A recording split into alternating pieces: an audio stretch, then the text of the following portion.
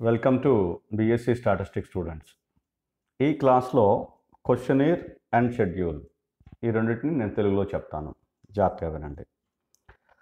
Questionnaire schedule ఇవి రెండు కూడా ఎ set of questions which was prepared for a particular statistical enquiry. ఒక statistical enquiry కోసము కొన్ని ఒక సెట్ ఆఫ్ క్వశ్చన్స్ని మనం ప్రిపేర్ చేసి వాటిల్ని మనం ఆ ఎంక్వైరీలో ఒక ఇండివిజువల్ కానీ, ఒక ఫ్యామిలీ కానీ, ఒక ఆర్గనైజేషన్ కానీ, అదే ఒక శాంపిల్ యూనిట్ని, ఒక యూనిట్కి పాపులేషన్ యూనిట్ని లేకపోతే శాంపిల్ యూనిట్ని కానీ మనం అడిగే ప్రయత్నం చేస్తాం.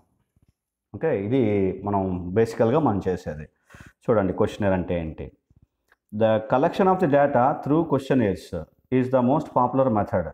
ఇది చాలా పాపులర్ మెథడ్. క్వశ్చనర్ అనేది డేటా కలెక్షన్లోని కంపల్సరీగా క్వశ్చనర్ ఉండాలి. క్వశ్చనర్ని ప్రిపేర్ చేసుకుని డేటా కలెక్ట్ చేయాలి. ద క్వశ్చనర్ అంటే ఏంటి? Questionnaire is a well prepared list of questions.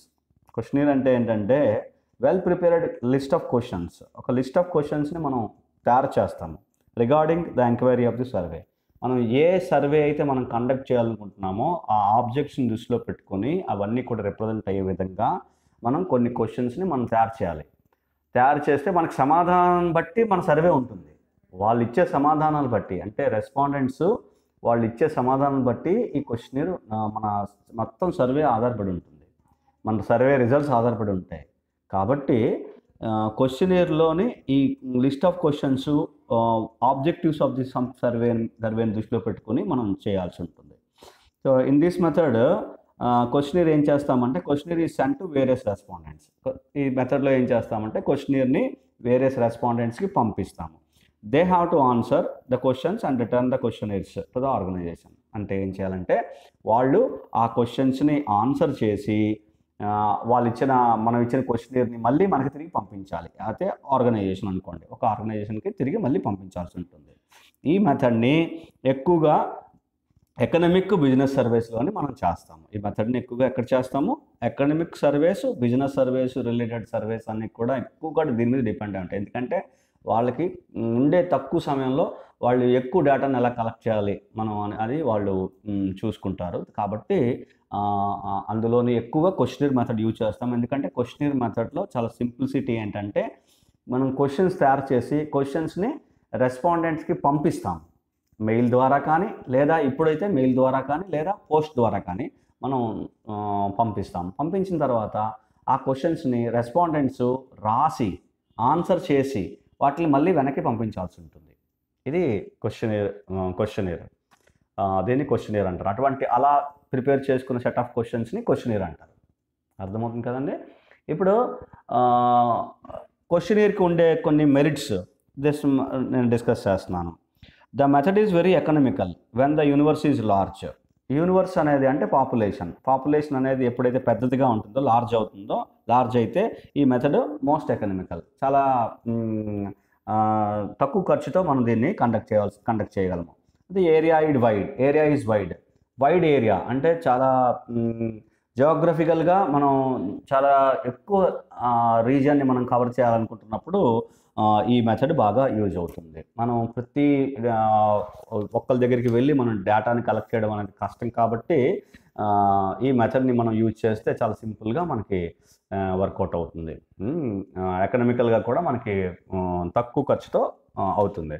తర్వాత respondents May furnish the answers well which leads to more accurate results. Respondents చక్కగా answer చేస్తారు. చక్కగా ఆన్సర్ చేస్తే ఈ మెథడ్ చాలా యాక్యురేట్గా ఉంటుంది, యాక్యురేట్ రిజల్ట్స్ ఇస్తుంది. తర్వాత డేటా మే బి కలెక్టెడ్ కన్వీనియంట్గా కలెక్ట్ చేసుకోవచ్చు from the rural and remote areas. అంటే రిమోట్ ఏరియాస్ని దృష్టిలో పెట్టుకుంటే మనం ఒక పోస్ట్ చేస్తే, లేదా ఈ రోజులో అయితే ఒక మెయిల్ మనం ఎవరైతే రెస్పాండెంట్స్ ఉంటారో వాళ్ళకి మనం మెయిల్ పంపించేస్తే, లేదా ఒక పోస్ట్ ద్వారా మనం మన క్వశ్చనర్ని వాళ్ళకి పంపిస్తే వాళ్ళు దాన్ని ఆన్సర్ చేసి మనకు పంపించేస్తారు. కాబట్టి కన్వీనియంట్. ఈ మెథడ్ చాలా కన్వీనియంట్గా ఉంటుంది. The data is more reliable. ఎందుకంటే మనం సెలెక్ట్ చేసుకున్న రెస్పాండెంట్స్ ఈ డేటాకి సంబంధించి డేటా ఇవ్వగలిగిన వాళ్ళని మనం సెలెక్ట్ చేసుకుని డేటా ఇవ్వగలిగే రెస్పాండెంట్స్ని వాటిని మనం సెలెక్ట్ చేసుకుని దాన్ని బట్టి పంపిస్తాం. కాబట్టి ర్యాండమ్గా పంపిస్తాం. కాబట్టి మనం డెఫినెట్గా మనకి డేటా మోస్ట్ రిలయబుల్గా ఉంటుంది. డీమెరిట్స్ కండి. Come to demerits. ఈ మెరిట్స్‌లోనే కొన్ని డీమెరిట్స్ ఉన్నాయి. మీకు అర్థమయ్యే ఉంటుంది. చూడండి ఒకసారి. Some times respondents may not return the క్వెషనీర్. మనం ఇందాక ఏం చెప్పాం, చక్కగా అన్నీ యాక్యురేట్‌గా ఉంటాయి అని చెప్పుకుంటూ వచ్చాం. కానీ ఇక్కడ ఏంటంటే ఒక చిన్న ప్రాబ్లమ్ ఉంది. రెస్పాండెంట్స్ కొన్ని సమయాల్లో కొంతమంది respondents may not return the క్వెషనీర్. అసలు క్వెషనీర్ రిటర్న్ చేయలేకపోవచ్చు. లేదా చేయకపోవచ్చు. అలా సందర్భంలో దానికి కొంత నాన్ రెస్పాన్స్ ఉండిపోతుంది ఈ క్వెషనీర్ మెథడ్‌లోనే. అలాగే sometimes some క్వెషనీర్స్ may not be fill properly. కొంతమంది కంప్లీట్ చేయరు. అంటే ఒక 10 క్వెషన్స్ మనం ఇచ్చామనుకోండి, అందులో ఒక 7, 8 క్వెషన్స్ రాసి 2, 3 క్వెషన్స్ వదిలేస్తారు. అంటే వాళ్ళకి తెలియనివి. బట్ మనం క్వెషన్ ప్రిపేర్ చేయడం బట్టి ఉంటుంది. ఓకే, అది తర్వాత చూద్దాము. అలాగా కొన్ని క్వెషన్స్ ఇవ్వలేకపోవడం అనే అలాంటి కొన్ని సందర్భాలు ఉంటాయి. దానివల్ల హ్యాన్స్ ఇన్కంప్లీట్నెస్ కాజెస్ లెస్ ఎఫిషియన్సీ. అలాంటి ఇన్కంప్లీట్నెస్ రావడం వల్ల మన ఎంక్వైరీ యొక్క ఎఫిషియన్సీ తగ్గిపోతుంటుంది. తర్వాత this method cannot be used for ఇల్లిటరేట్స్కి use చేయడం అవ్వదు. ఎందుకంటే క్వెషనీర్ని రెస్పాండెంట్ ఫిల్ చేయాలి. అయితే రెస్పాండెంట్ అంటే ఎవరైతే ఆన్సర్ ఇవ్వాలో వాళ్ళు రెస్పాండెంట్. ఆన్సర్ రాసి పంపించాలి, అలా వాళ్ళని రెస్పాండెంట్ అంటారు. ఇన్వెస్టిగేటర్ అంటే ఎవరైతే ఇన్ఫర్మేషన్ కలెక్ట్ చేస్తారో వాళ్ళు ఇన్వెస్టిగేటర్ అంటారు. ఇది మనకు తెలుసు కదా. అందులోని ఇల్లిటరేట్స్కి ఈ క్వెషనీర్ మెథడ్ అనేది ఫెయిల్ అవుతుంది. మనం కండక్ట్ చేయలేము. Once the క్వెషనీర్స్ are sent to the respondents, the investigating agency cannot change or modify the questions. ఒక్కసారి మనం ప్రిపేర్ చేసిన తర్వాత దాన్ని క్వెషనీర్ని మాడిఫై చేయడం అవ్వదు. ఎందుకంటే మనం పంపించేస్తాం రెస్పాండెంట్స్కి. పంపించిన తర్వాత మనం దాన్ని మాడిఫై చేయడం కానీ లేకపోతే దాన్ని చేంజెస్ చేయడం కానీ ఎలక్ట్రేట్ చేయడం కానీ అవ్వదు. ఓకే, అది ఒక డీమెరిట్. తర్వాత ద మెథడ్ ఈజ్ నాట్ ఫ్లెక్సిబుల్గా ఉండదు. In case of ఇన్ఈక్వేట్ are incomplete answers it is difficult to obtain supplementary information. అంటే ఒక సప్లిమెంటరీ ఇన్ఫర్మేషన్ దీని మీద అలా కేర్ తీసుకోవాల్సి ఉంటుంది. ఎప్పుడైనా సరే ఒక ఇన్వెస్టిగేటర్ సప్లిమెంటరీ ఇన్ఫర్మేషన్ అంటే దానికి సంబంధించిన రెలవెంట్ ఇన్ఫర్మేషన్ ఇంకా ఏమైనా వస్తే ఆ కొన్ని క్వశ్చన్కి సంబంధించినవి ఆ రెలవెంట్ ఇన్ఫర్మేషన్ కూడా రాసుకోవాల్సి ఉంటుంది. అలా రాసుకోకపోవడం వల్ల మనం డేటా ఒరిజినాలిటీ కొంత దెబ్బతింటుంది. కాబట్టి సప్లిమెంటరీ ఇన్ఫర్మేషన్ చాలా అవసరం.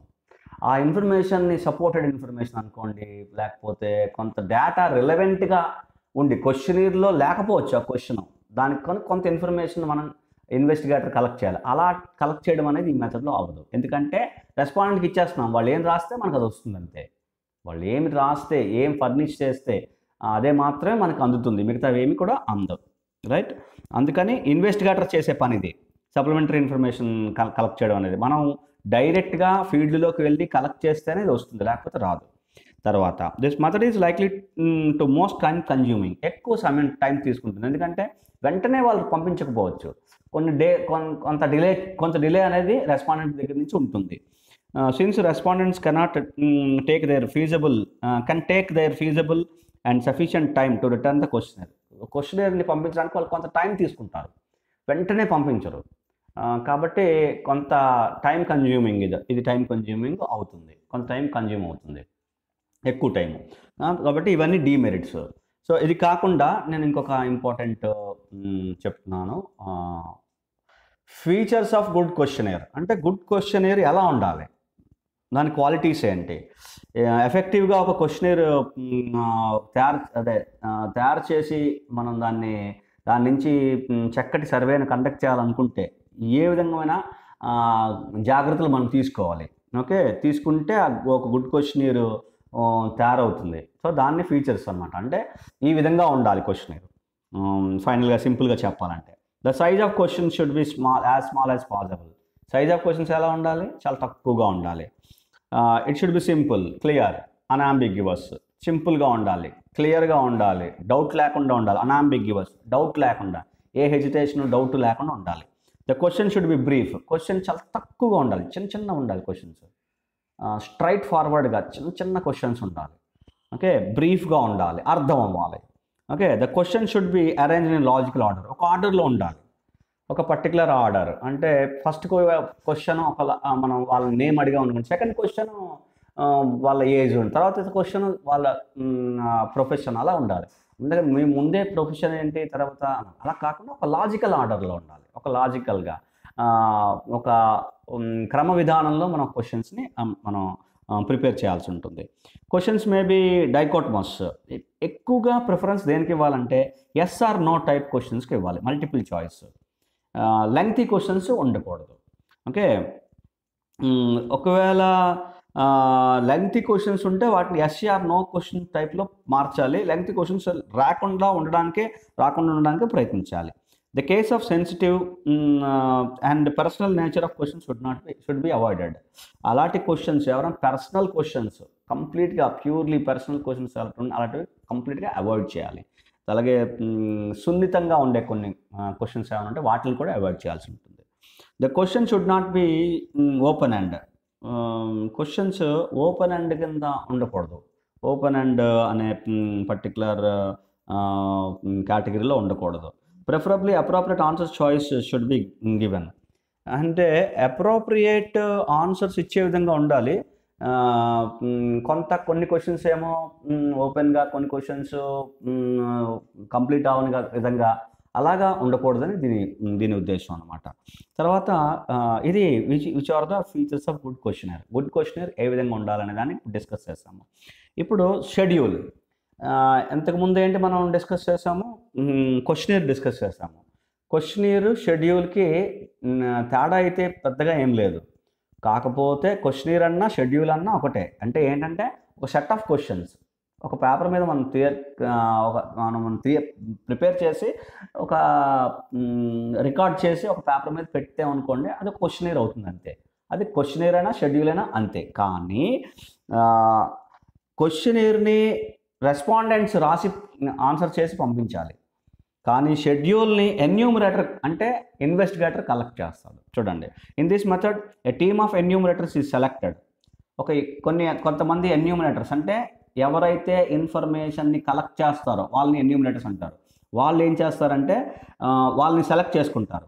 Is selected and special training will be given. వాళ్ళకి కొంత ట్రైనింగ్ను, ఒక ప్రత్యేకమైన ట్రైనింగ్ని మనం ఇవ్వాలి. ఒక ఆర్గనైజేషన్ ఉందనుకోండి, సర్వే కండక్ట్ చేస్తున్నారు, వాళ్ళు ఏం చేయాలంటే ఎన్యూమరేటర్స్ని కలెక్ట్ చేయాలి. ఫస్ట్ వాళ్ళని కలెక్ట్ చేసుకుని వాళ్ళకి సెలెక్ట్ చేసుకుని వాళ్ళకి కొంత ట్రైనింగ్ని ఇవ్వాలి, ప్రాపర్ ట్రైనింగ్ ఇవ్వాలి. ఇప్పుడు ఎన్యూమరేటర్స్ ఏం చేయాలి, ఈ షెడ్యూల్ని ఫిలప్ చేయాలి. Enumerators fill up the schedule.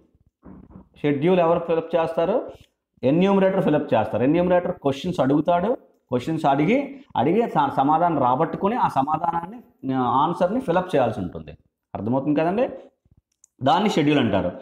Now the difference between schedule and క్వశ్చనియర్ method is that schedule are being field by the enumerators. Schedule ఎవరు ఫిలప్ చేస్తారు, enumerator. వేరాజ్ క్వశ్చనియర్స్ are field by the respondents. Questionnaires ఎవరు fill up చేస్తారు, respondents. అది difference ఏంటి, క్వశ్చనర్ని respondent fill up చేస్తాడు, షెడ్యూల్ని enumerator fill up చేస్తాడు. అంటే investigator, ఎవరైతే ఇన్ఫర్మేషన్ కలెక్ట్ చేస్తున్నారో వాళ్ళని ఎన్యూమరేటర్స్ లేదా ఇన్వెస్టిగేటర్స్ అంటారు. సో ఎన్యూమరేటర్ ఫిలప్ చేస్తాడు షెడ్యూల్ని. So A special team of enumerators are appointed for recording the answers given by the respondents. ఒక టీమ్ని ఏర్పాటు చేసి వాళ్ళని కలెక్ట్ చేస్తారు. The enumerator explain clearly and the objectives of the survey. అంటే ఎన్యూమరేటర్కి ఉండే అడ్వాంటేజ్ ఏంటంటే డైరెక్ట్గా క్వశ్చన్లు అడగడు, డైరెక్ట్గా క్వశ్చన్లు అడగాల్సిన పని లేదు. ముందు ఆబ్జెక్టివ్స్ ఆఫ్ ది సర్వేని ఒక్కసారి ఎక్స్ప్లెయిన్ చేయొచ్చు, ఒక 2-3 మాటల్లో, 2-3 సెంటెన్స్లో. ఆబ్జెక్టివ్స్ ఆఫ్ సర్వే, ఎందుకు అసలు సర్వే కండక్ట్ చేస్తున్నాం అనేది స్టార్ట్ చేసి క్వశ్చన్స్ అడిగితే చాలా క్లియర్ ఆన్సర్స్ వస్తాయి. అందుకని ఈ మెథడ్ చాలా చాలా సూటబుల్. ఒక ఎంక్వైరీ, ఒక స్టాటిస్టికల్ ఎంక్వైరీ చేస్తాం అనుకోండి, ఈ మెథడ్ చాలా సూపర్, చాలా very much useful. What I mean to say, it is very much useful. The definitions on basic concepts and rules of the respondents are which are all going to be explained by the enumerator. Enumerator ఏం చేస్తాడు, the enumerator explain clearly the objectives of survey explain చేస్తాడు. Definitions of basic concept and rules and etc will be to the respondents will be explained. అవన్నీ కూడా explain చేస్తాడు. అయిపోయిన తర్వాత and record there responses. ఇప్పుడు questions అడిగి రెస్పాన్సెస్ని, వాళ్ళు respondents ఇచ్చే సమాధానాలని ఇతను రికార్డ్ చేసుకుంటాడు. ఓకే, ఎన్యూమరేటర్ రికార్డ్ చేసుకుంటాడు. ఈ మెథడ్ ఎక్కువగా ఎక్కడ యూజ్ చేస్తాము అంటే సెన్సస్లో యూజ్ చేస్తాము. Census of country, census of India for example. మన దేశంలో సెన్సస్ ఎవ్రీ 10 years జరుగుతుంది. ఆ సెన్సస్లోని ఈ మెథడే యూజ్ చేస్తాము, షెడ్యూల్ అనేది యూజ్ చేస్తాము. క్వశ్చనీర్ షెడ్యూల్లోని షెడ్యూల్ యూజ్ చేస్తాము, ఇది యూజ్ చేస్తాము. So census is usually conducted by using this particular method in the world. ప్రపంచంలో జనరల్గా ఏ దేశంలోనైనా సరే సెన్సస్ అనేది షెడ్యూల్ మెథడ్, అంటే షెడ్యూల్ మెథడ్ నుంచి, అంటే క్వశ్చనీర్ ఫార్మ్లో ఉంటుంది కదా, క్వశ్చన్స్ అని సెట్ తయారు చేస్తాం, ఆ క్వశ్చన్స్ షెడ్యూల్ అంటాం దాన్ని. ఆ షెడ్యూల్ని యూజ్ చేసి, ఈ షెడ్యూల్ని యూజ్ చేసి మనం సెన్సస్ని కండక్ట్ చేస్తాము. దీనికి కూడా కొన్ని మెరిట్స్ డిమెరిట్స్ ఉన్నాయి, నేను ఎక్స్ప్లెయిన్ చేయడానికి ట్రై చేస్తాను. Merits, first of all the method can be used for illiterate population. Illiterate population కూడా ఇది వర్కౌట్ అవుతుంది, first advantage. Merit, the data collected by this method or more accurate and reliable. చెప్పాను కదా, ఇప్పుడు investigator are enumerator ఎప్పుడైతే enumerator more కాన్సన్ట్రేటివ్గా దీన్ని prepare చేసి చక్కగా దాన్ని ఆబ్జెక్టివ్స్ ఏంటి, ఒక ఆర్గనైజేషన్ సర్వే ఎందుకు కండక్ట్ చేస్తున్నది, ఇవన్నీ చెప్పడం మూలంగా మంచి యాక్యురేట్ ఆన్సర్స్, తర్వాత efficient answers, accurate answers, reliable answers వస్తాయి, right. So third one, in this method information given by the respondents can be checked on the స్పాట్లోనే information, respondents ఒక ఇన్ఫర్మేషన్ ఇచ్చారు అనుకోండి, ఒక ఆన్సర్ ఇచ్చారు, అది కరెక్టా కాదా అని చెక్ చేసుకునే అవకాశం ఈ మెథడ్లో ఉంటుంది. క్వశ్చనర్ మెథడ్లో ఉండదు, షెడ్యూల్ మెథడ్లో ఉంటుంది. బై క్రాస్ క్వశ్చన్ మీరేం చేయొచ్చు, ఎప్పుడైనా ఒక క్వశ్చన్కి ఆన్సర్ రాంగ్గా ఇవ్వడానికి ట్రై చేశారనుకోండి, మనం క్రాస్ క్వశ్చన్ చేయొచ్చు.